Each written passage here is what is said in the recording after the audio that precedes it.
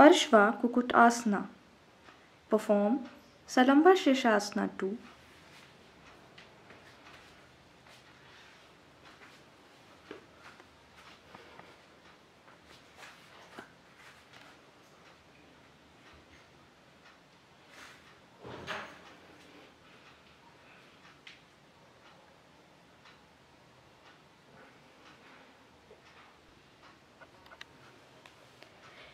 Now move into Padmasana by placing first the right foot on the root of the left thigh and then the left foot at the root of the right thigh.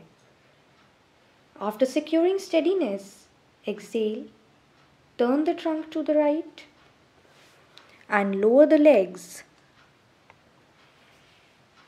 so that the left thigh rests on the back of the upper right arm. Secure this position and balance for some time with even and deep breathing. Exhale, press the hands firmly on the ground, raise the head from the floor and pull the trunk up. Stretch and straighten the arms and lift up the buttocks. Extend the neck forward and hold the head up as high as possible. This is the final position. Balance the body on the hands. For a few seconds, greater strain will be felt on the left arm, which is apparently free.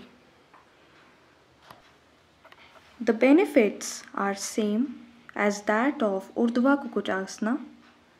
In addition to that, the spine receives a lateral twist and is toned.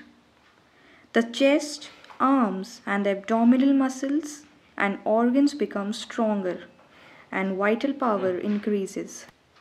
Exhale, bend the elbows, lower the head to the floor and go up to Shirshasana.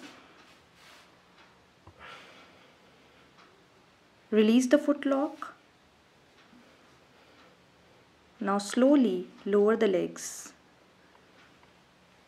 Sit up in Dandasana and relax.